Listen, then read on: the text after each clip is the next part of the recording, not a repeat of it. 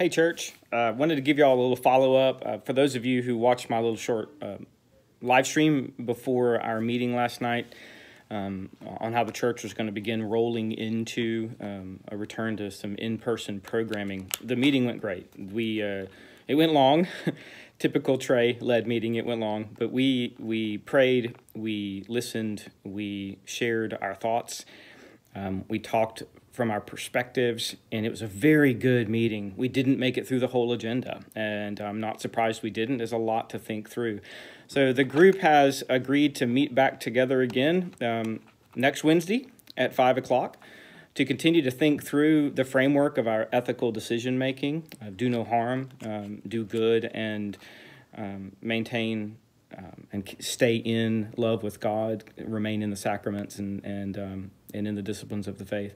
So really what I want to do is just give you all a quick little update that thank you for those who prayed, thank you for those who have engaged, and the process will continue. And we are acting in haste, but we will not be hasty. We are going to be deliberate in how we roll into this, but we're going to be innovative, and we're going to listen, and we're going to try. We're going to follow the data, and we're going to follow the Holy Spirit. So thank y'all for that. My little update today I just want to give y'all is I want to give y'all some homework or invite y'all into Sunday's sermon for Pentecost. And Pentecost, I've shared with y'all, is one of my favorite days in the life of the church.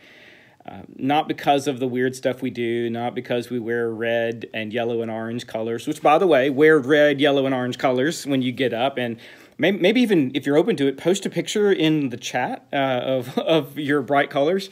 But Pentecost is the birth of a new body. It is the Spirit flowing into individual pieces and bringing them together in a way, in an organism that we call the church. We call the body of Christ.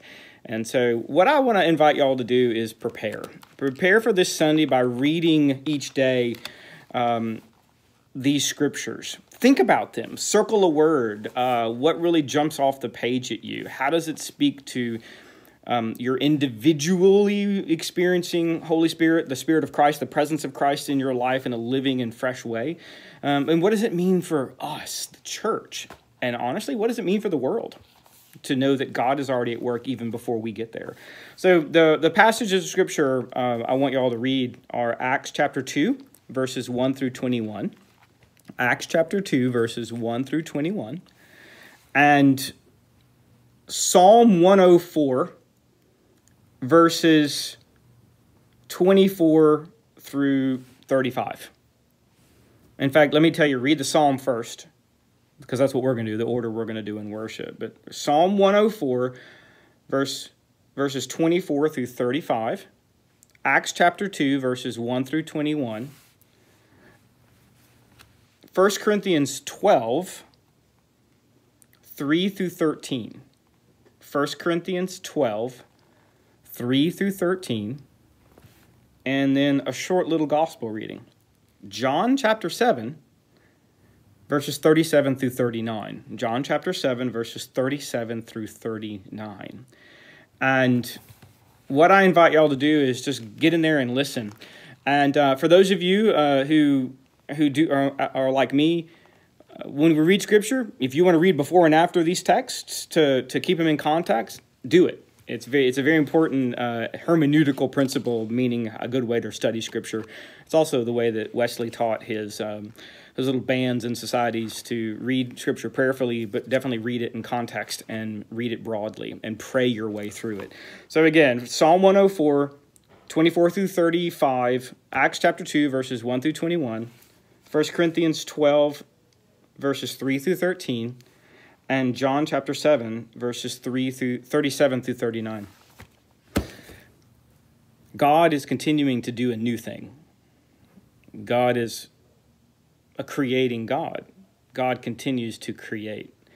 Holy Spirit keeps us connected with God. It's not a power source that we manipulate. It is actually a power source that inevitably manipulates not in a negative way, but moves us and helps us know how to use our hands and our mouths and our feet. So prepare prepare for Pentecost Sunday. Remind yourself and refresh yourself in the knowledge that God is doing this great work. God invites us to join him. So thank y'all, Crossgates, for being the church that you are. Thank you for continuing to pray for your leaders as we strive to do the right thing, the best thing, the good thing, and to stay in love with God doing it. I love y'all. I really look forward to seeing y'all again soon. Stay in Christ, and I see Christ in you.